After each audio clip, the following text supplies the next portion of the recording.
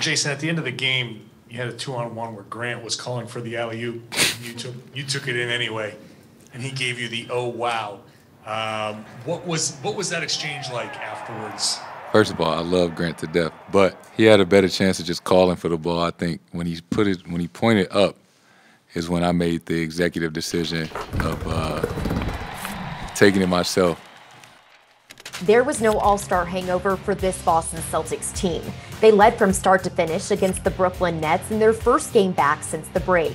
The Celtics were fully healthy and didn't show any signs of rust as they were moving the ball well and continued to execute to finish with a 129-106 victory. I was extremely happy coming off break. You know, that first game back can be a little unpredictable sometimes, but guys were just locked in.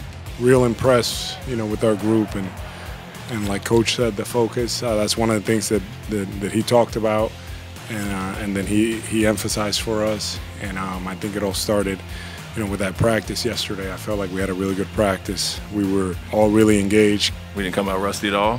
Continued to do the things we've done well going into the break, and that's a mentally focused group right there that came out and executed and defended well. I mean, overall score doesn't imply how well we defended overall, I think.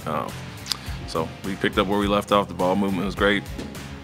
Defensively, other than, they had the 30-point second quarter, we fouled too much. They got 11, 12 free throws that quarter, but overall I think we defended pretty well, and so happy with the effort.